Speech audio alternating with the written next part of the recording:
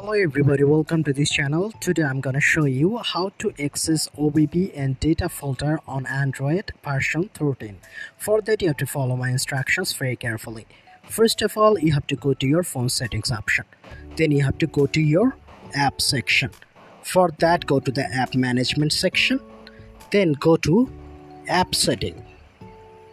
Okay, here you will be able to see all the application here. You can go to the search bar and search for your particular application, which is files. So you have to tap on files by Google, which will be pre-installed on your Android. Then you can see a disable button here. You have to disable this app.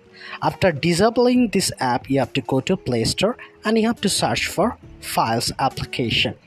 So just search for files. So you have to install this application. So after installing this application, you have to search for that particular installed application. So go to that particular application. Now go to the three-line button from the top left corner. Go to your device. Then you can see easily you can find the Android folder. Then you can go to the data folder, as well as you can access to OBB folder.